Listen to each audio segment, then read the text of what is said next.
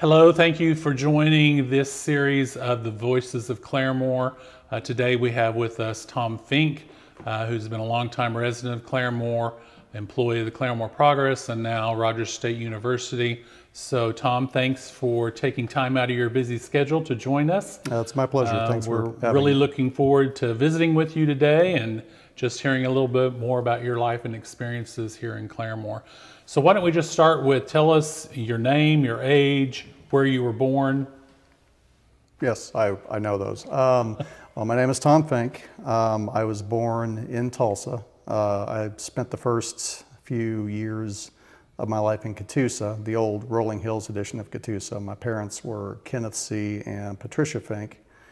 And I went in elementary school to Carl Sandburg Elementary, which is kind of on the Tulsa-Rogers County line. My uncle Howard Fink was the first principal there, and I was the first class to go from kindergarten through 6th grade. After that, I went to Catoosa for 3 years. I believe that was junior high and into high school. And then we moved to Vian, where I finished up high school in 1984. So I've been an Indian and a Wolverine and just about everything. But never a zebra. Not technically, no, just zebra in law, I guess. Yeah.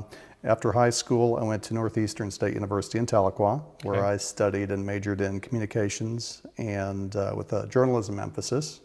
Got my bachelor's in that, and along the way, around October in 1986, I met my wife, Lisa, who is originally from Claremore, class of 1979, and she has deep, deep roots in the city, as I later came to find out. Fell in love. We got married in 1988 and spent a couple of years in Texas, just outside of Houston, where I was a computer operator. And then we moved back in 1990, and we've been here ever since. Very good. So now the move in high school, did you say Vian? Yes. What caused your family to move there? My dad was from there originally. Oh, okay. And he had always wanted us to move back there when he retired. So on the weekends, when everyone else was going to football games or whatever, we would go to the farm, as I called it, and moved a lot of rocks. I remember we moved a lot of rocks, put a lot of fences up, and just kind of got everything ready for our eventual move. He had a heart attack in 1980 and had to move before he wanted to retire. And I moved in, I think, 81 between my freshman and sophomore year, and my mom came down the year after that. Okay. And so you